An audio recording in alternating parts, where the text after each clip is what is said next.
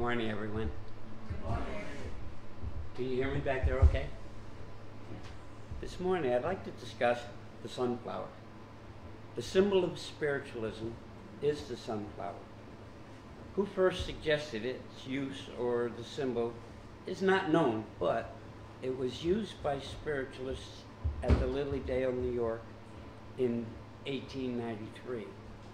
And in 1900, the sunflower pins were used. And in 1928, the sunflower was adopted as the official lodge of international spiritualism. The motto of spiritualism, as the sunflower turns its face to the light of the sun, so let spiritualism turn the face of humanity to the light of truth. The legend of the sunflower was that two young Native American children were walking in the field, in the woods, enjoying the day and the sun and the wind, and they had a pouch with them. Each one had one, and they always carried what they collected, the berries, the stones, the seeds, and both children had collected seeds from many plants, including the sunflower, along the way that day. As they were crossing the meadow, the two Indian children became very playful, and they set their pouches down, and they were so very happy that they ran and jumped throughout the field, and with the small animals and the butterflies that lived in the meadow. Now, neither the animals nor the children were afraid of each other. They knew and recognized the other as part of nature. As the sun moved through the sky, the two children soon knew when it was time to go home to the village.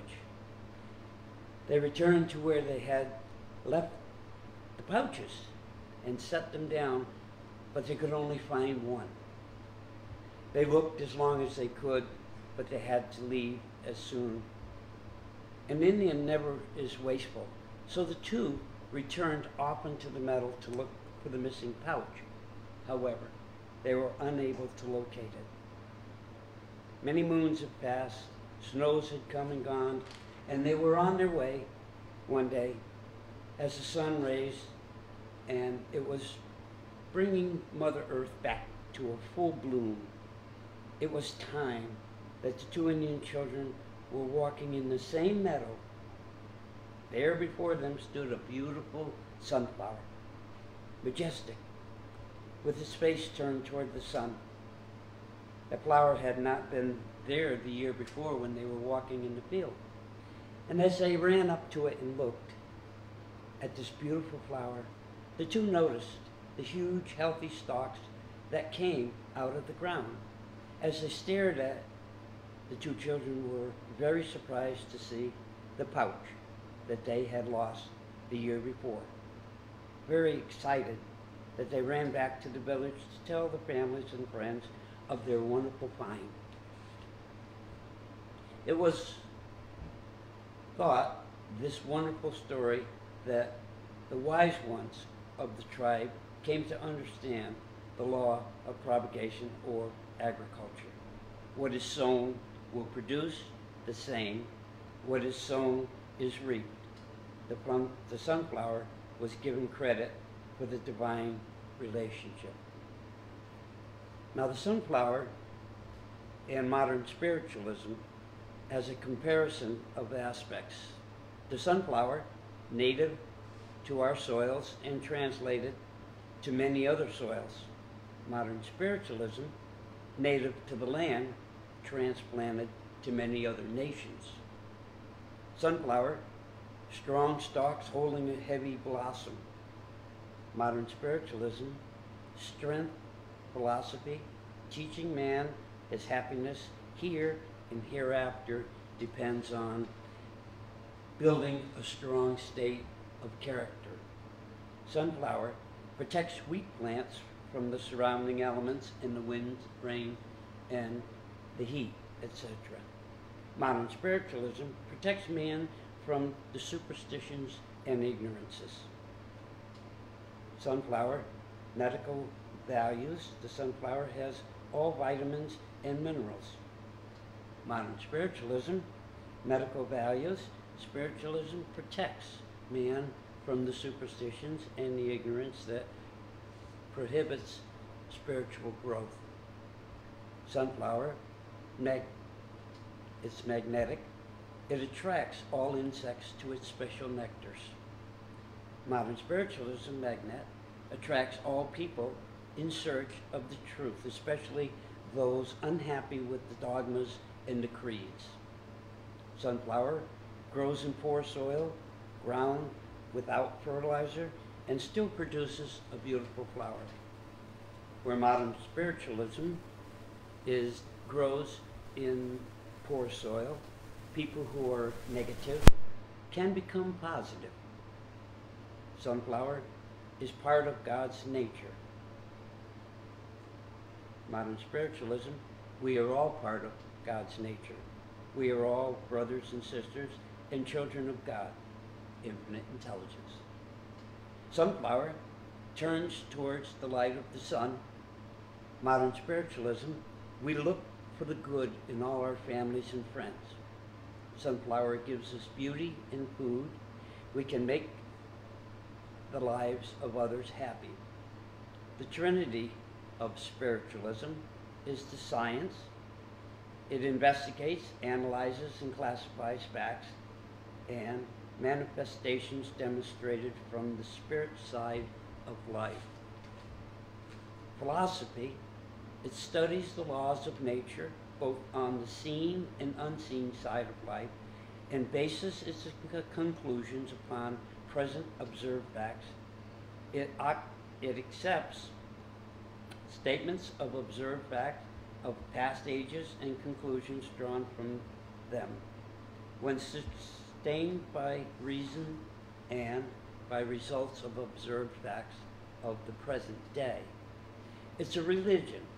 It strives to understand and to comply with the physical, mental, and spiritual laws of nature, which are the laws of God. What else does the sunflower teach us? Even though we stand tall, we are never alone. The face of the sunflower is full of seeds to feed the hungry who search for the life-giving food. As we strive and stand tall and allow the inner God to shine through, so others can reap the benefits of your strength. You all are the I am. You can heal yourself alone or with the help of Spirit.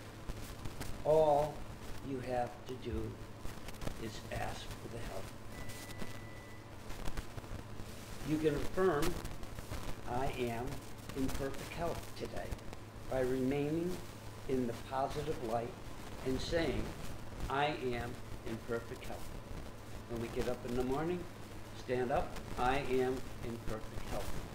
And as we repeat that, the negativity begins to relinquish itself and release us from the pains. Remember, if you say you can do something, you can do something. If you need help, ask for the help. That help can be from family and friends here or on the other side of life. Ask Spirit for the highest and the best for today. Remember, if you ask your Father in Spirit for help and you're about to take a medical exam and he only has an 8th grade degree, then you might want to call on someone with a higher qualification to meet your needs so that you can pass your medical exam or your test or whatever that you're striving for. As we continue to grow, continue to ask the questions that are popping up every day. Don't say, oh, it's nothing.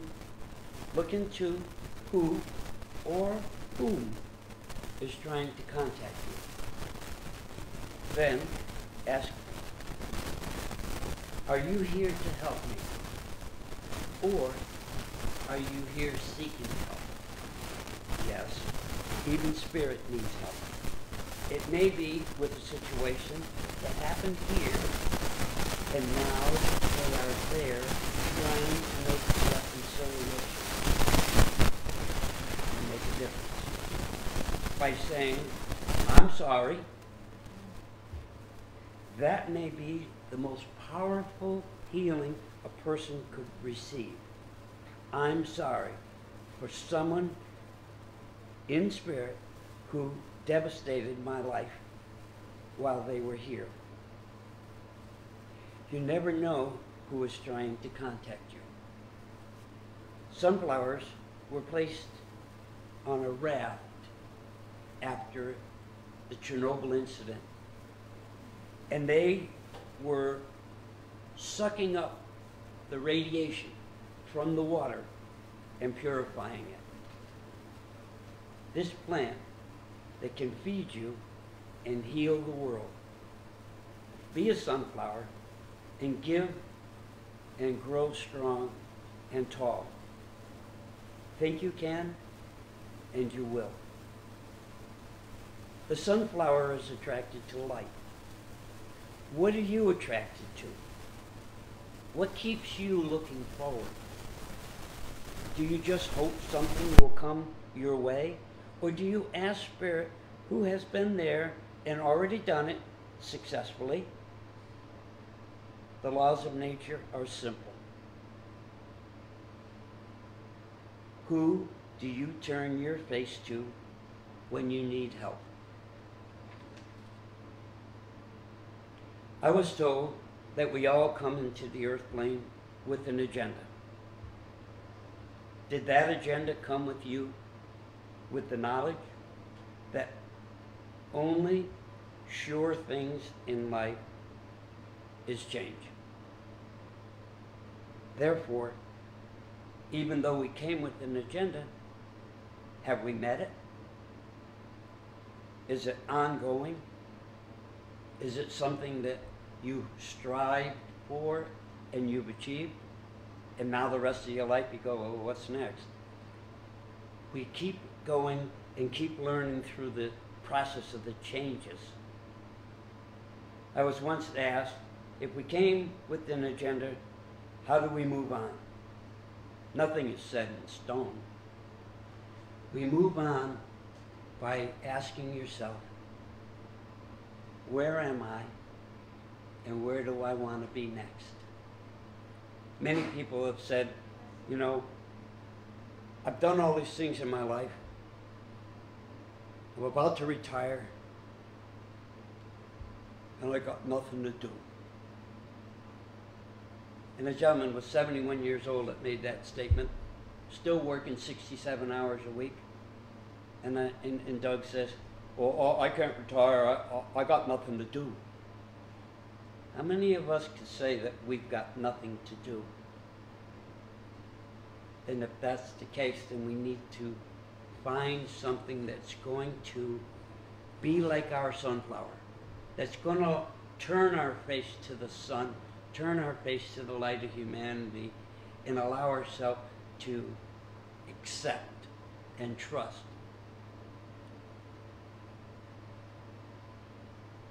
Nine months ago, I got a call from my cousin Shirley. Her husband's in the hospital. He was a guy that walked 5 miles a day, ate healthy, didn't smoke, didn't drink, split wood by hand instead of with a machine. And she says he's in the hospital right now. He was just diagnosed 4th stage pancreatic cancer. 9 months ago, in our class that I oversee, we started sending him healing. And he believed he was receiving the healing as well. Yesterday, we went to visit, and he was told 2 weeks ago, or 3 weeks ago, that in 2 weeks he would pass from in hospice. He's into the 3rd week. His system finally flushed the chemicals. His wife, Shirley, her father came in spirit, his name was Vic, and he said, we have cleaned the chemicals a little at a time from the chemotherapy from his body so that he can now come back to full life. They did a check on his vitals yesterday. His vitals were all completely normal. He passed this mass of chemical waste. And this morning she said he was doing amazing. He has full color. He has a smile. So even though a doctor says, here we are putting a feeding tube in and you're going home in 2 weeks, you're going to be gone. He beat the odds. He's starting to feel much better. He's eating regular. And so you never want to give up hope. You never want to put all your faith in the doctors in regards to the fact that they are humans, that they can make mistakes. They don't know what the spirit side of life is working and how it's working. So if we keep the sunflower and keep turning our faces to the sun and believe what we're doing, believe that every healing is done. The process, and the part of that process is the recipient has to be ready for the healing. And in this case, he was absorbing it. When we called him the next day, he says, I was feeling it. So therefore, keep sending the healing. And when the recipient's ready, they will receive it. And I want to thank you for allowing me to share with you.